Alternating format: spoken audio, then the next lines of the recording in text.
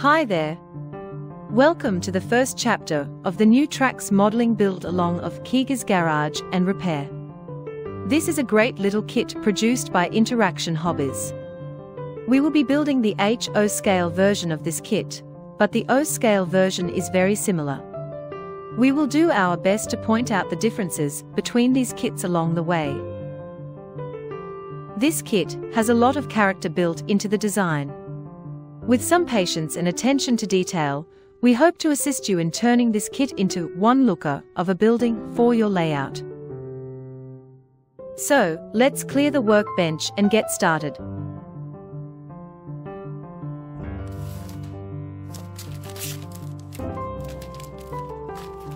Now it is time to see all the stuff that is included in the kit. So, let's open it up and see what is inside. The first item is our full-color instructions. The instruction manual for Keegers is 23 pages long. It is chock full of detailed steps, tips and techniques to make things as simple as possible for the builder. Next is the parts identification sheet. It has part numbers that correspond to the instruction manual. Then there is the template sheet that provides full-size dimensions for cutting and placing bracing for the structure. Full-color graphics are provided for the awning, signage and interior walls. The wall sheets are laser-cut clapboard sheets milled from basswood. In the O-scale kit, the walls are doubled up for thickness and stiffness. Also, there are some basswood detail parts and some cabinet bits and pieces.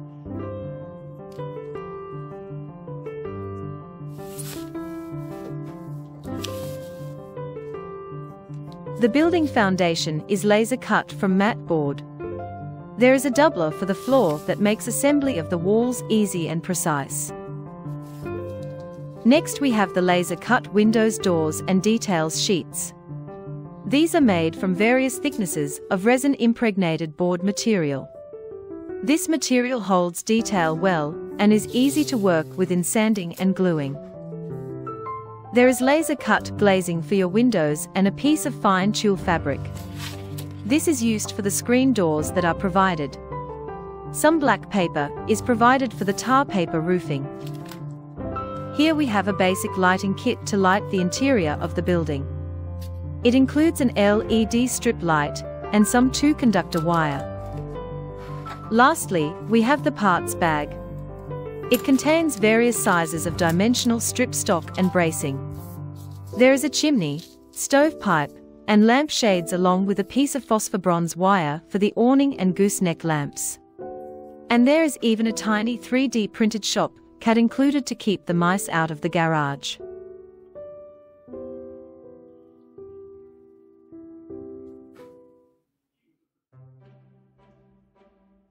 Let's talk about tools and supplies. We are not going to go into detail on every tool you need to build a laser cut kit, as you have seen that a number of times during these types of build sessions. You can find our suggestions for tools and supplies in the beginning of the instruction manual. Instead, we will now highlight the key bits of kit that stand out to help you improve your model building game.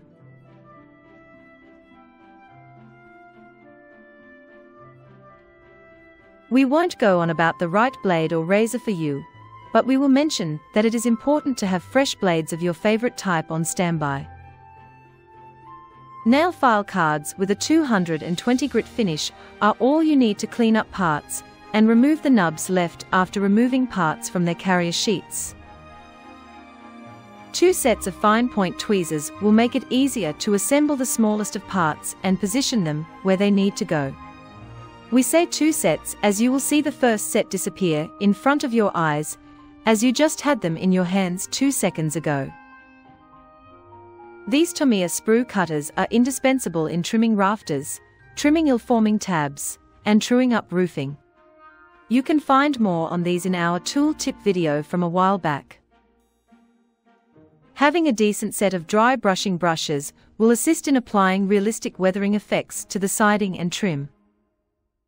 A very valuable tool that can really help age wood siding is an old stiff paint brush that has had much of the fibers set with old paint.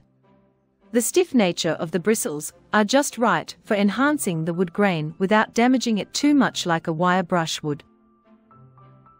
As far as glue goes, we use Scotch quick drying tacky glue. It dries very quickly and is forgiving in cleanup as long as you don't let it set up completely. You can however use any PVA glue that you would like on the basswood and resin board material of the kit.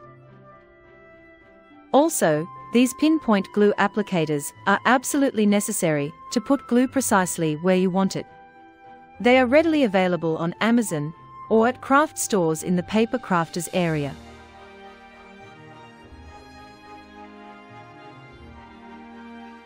For the building colors, you can use whatever acrylic paints that you would like, but the following Vallejo paints are what we use and recommend. These high-quality model paints have stronger pigments, with less fillers than the cheaper craft store acrylic paints, so they go down smoother and provide better coverage overall.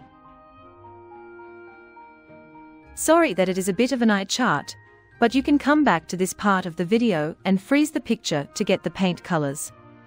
As well, we will post this in the comments section on our YouTube site. And of course, you can choose to paint your building and trim in whatever colors suit your fancy.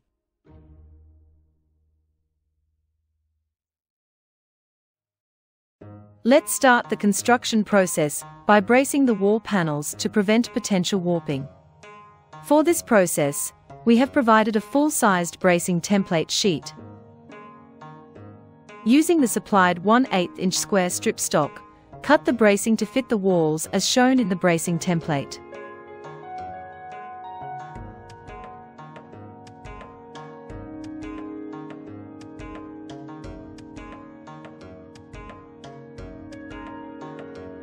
Note that the bracing does not come all the way to the bottom edge on some of the wall panels.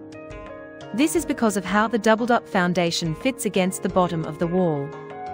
Make sure the bracing ends a little over 1/16 of an inch from the bottom of the wall panel, as shown on the bracing template.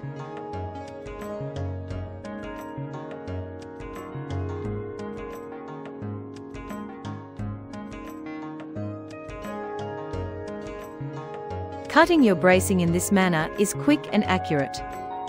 There is a bit of sanding to do on each end, but that goes quickly and will make for a nice tight fit.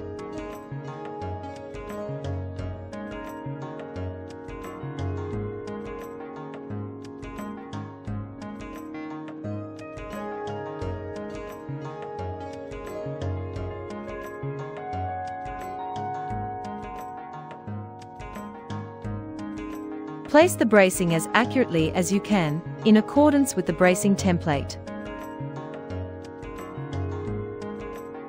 It is important to consider the location of the bracing, so that it will not interfere with the assembly process later on.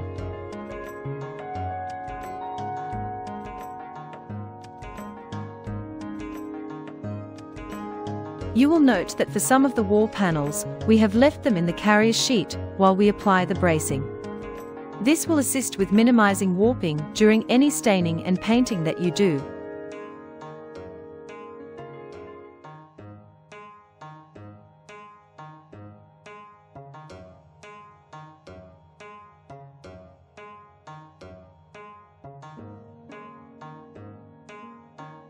Apply the glue to one face of the bracing and press it to the wall, making sure to closely match it to the bracing template.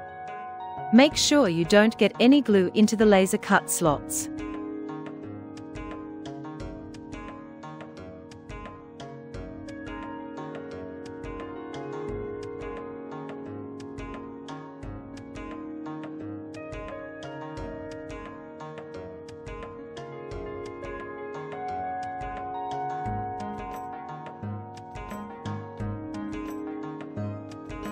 Also be sure to clean up any excess glue squeeze out to keep your work clean and tight.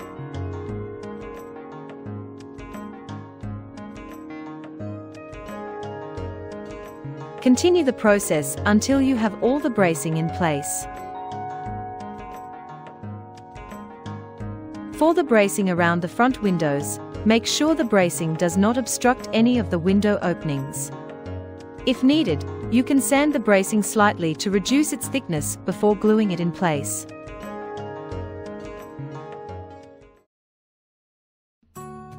Now we can turn our attention to prepping some parts for painting. The 3D printed corbels have support pins to be removed. You can do this with some sprue cutters or nippers to snip the pins from the back of the corbel. Sand the back face so it will fit flat against the wall panel. Glue the corbels to a cork or scrap piece of wood and set them aside to let the glue set. A good tip here is to cover your paint tray with tin foil. This will allow you to reuse the tray a number of times, without it always being gummed up with paint. For painting the clapboard walls like the ones in this kit, we like to paint them while they are still in the carrier sheet. This helps with minimizing warping while the paint dries. You could stain the walls prior to painting, but for a little newer look, we are going to apply light coats of our base color to the walls. 2 light coats should do it. The idea here is to just color the wood and not have a thick coat of paint that covers up the wood grain. Make sure to paint the inside of the wall panels, as you will see these through the front windows.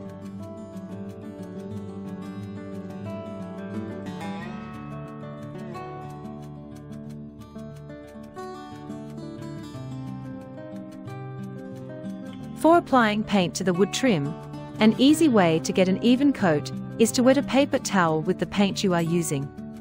Then squeeze the paper towel around the wood strip and pull it through the paper towel. Repeat this process a couple of times to get an even finish on the strip wood.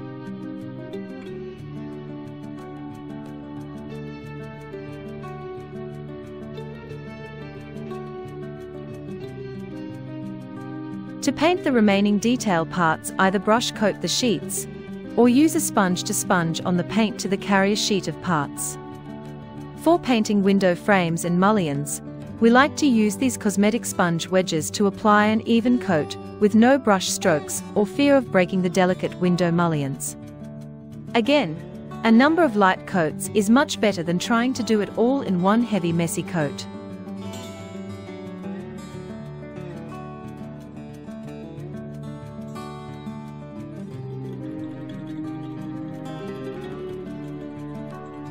Some of the parts will have both sides showing on the finished model, so be sure to paint the backside of the sheet as well, where required.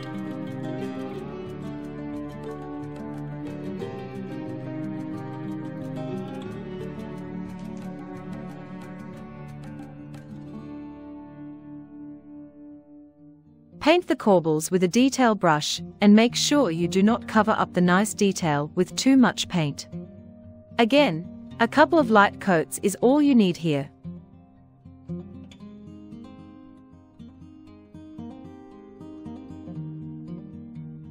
Then, using a mixture of trim color and off-white, lightly dry brush the corbels to highlight the detail.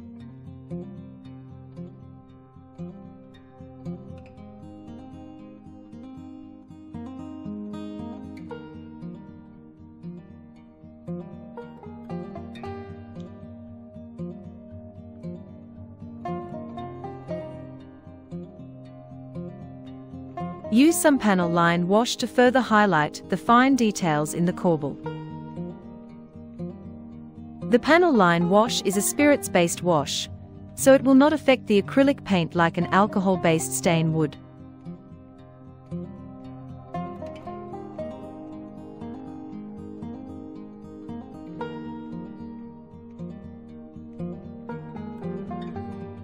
Now we will give the clapboard a wash of a darker shade to form some shadows in the bottom of the clapboards.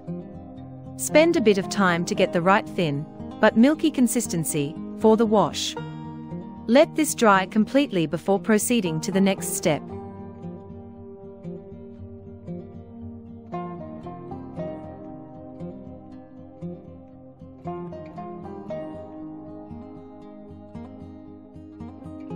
Using a mixture of our clapboard color and off-white, we can lightly dry brush the clapboard to bring out the detail even more. Make sure to brush against the grain of the clapboard to highlight the edges of the clapboards.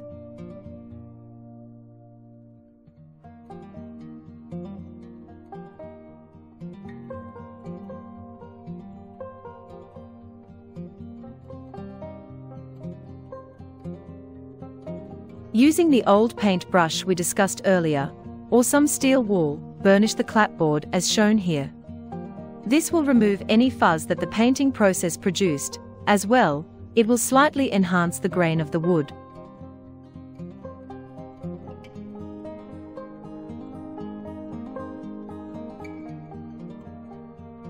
Well, there you have it. This is a good place to stop and have a beer, take a break and reorganize the messed up workbench. In the next chapter, we will start the assembly of the foundation, wall sections, and then get the building assembly underway. We hope you are enjoying this build so far. If you have any questions, please do not hesitate to ask in the chat or drop us an email. That's it for now from Interaction Hobbies. Everyone, keep on modeling and have a great day.